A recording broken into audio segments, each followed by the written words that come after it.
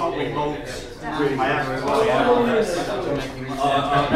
found the contrast between the experiences, but also the similarity between the experiences of all the retailers here. I think, you had represented quite a lot of different types of retailer, supermarkets, toy stores, the big department stores, and they all had a lot of similar experiences, and I think everyone's a bit confused about where LEDs are and what they can and can't achieve and what people are claiming they can and can't achieve. I'm always pressurised by my clients to use LED because their facilities teams have heard about the energy saving benefits of it, and then they want to know what I think, and I can only go by my experience really, which is that we've had good and bad experiences of them, and where you use LEDs in the right situation they're okay, but it has to have all the things that we've talked about today, the right controllers, drivers, dimmers, etc. What this conference has shown me is that LEDs are not the only light that's out there, and I think as a learning curve for me over the last 5 years I was really excited by LEDs, and I took them as a passion and started changing them, and they started to fail. They didn't do what they were going to do, and as I said with the stain shop, the managing director hated them. But it's a learning curve of putting the right fittings in the right place at the right time. LED has a role. We've just completed the Wonder Room from a full refurb from cold cathode to LED. The LED, which are 9 donuts, we've replaced all the LED pelmet lighting, and also in conjunction with the metal halides existing and the existing halogen lamp as well. It's there, LED is there as far as we're concerned. I don't think it's necessarily the total answer. But there is a place for LED in our business, and we've used it quite predominantly in new areas, but with a mix. It's a mix with metal halide and fluorescent in some cases as well. We've got the Habitat brand, which is using an LED product, which has been very well received because it creates a fantastically moody effect, which is what the brand looks like.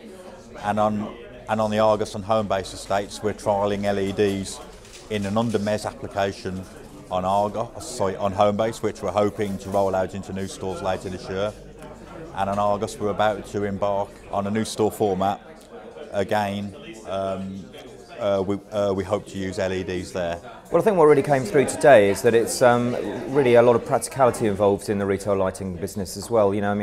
What all the retailers were saying was that, okay, they know what they need to do. Most of them have bought into the idea of LEDs, and obviously quite a few are implementing that. But they also need buy-in from the board. They need to be persuaded that they're going to get a return on their investment. In particular, they need to be persuaded that the store environments are going to improve, and certainly the timelines are important too. I think we had the entertainer talking about 5 years as a possible return on investment. Most of the people around the table were talking more like 2.5, 3 years. And I think one of the things you do always have to remember is the speed at which stores are fitted out, and a lot of the practical requirements, maintenance in particular, I think came across very strongly today. What came through for me this morning from our retailers is that they want to do the right thing, they want to address their energy, but they're confused about LEDs, they've trialled LEDs, and they have a lot of boxes to tick, and they have a lot of challenges to overcome. And I think as an industry, we need to do more to help them to achieve that.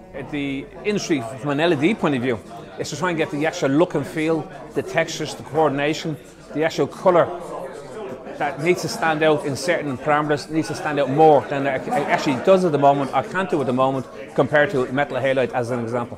What I need is better information. I need information that I can compare properly one manufacturer's offer to another manufacturer's offer.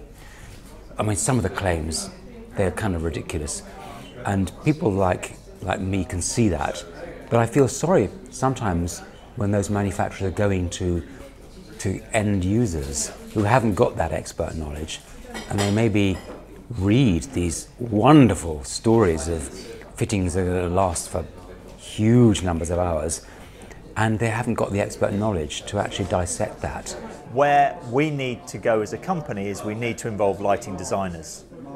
Somebody like myself is not expert enough to be able to do a lighting design and get it past the directors. So a lighting design is incredibly important, and I think that's what's come across, but it's all down to cost. Breaking the market down when we look at the retail space into 6 areas, whether it's ambient, accent, architectural, exterior, refrigeration and back of house. You know, and our fundamental belief is that if you understand the application, you can build more relevant products to our customers' needs. So that really is our philosophy, and then all of this is backed up by the the testing protocol that we go through, which is pretty rigorous at GE. You know, we are ones for really challenging this industry to adopt LM79, LM80.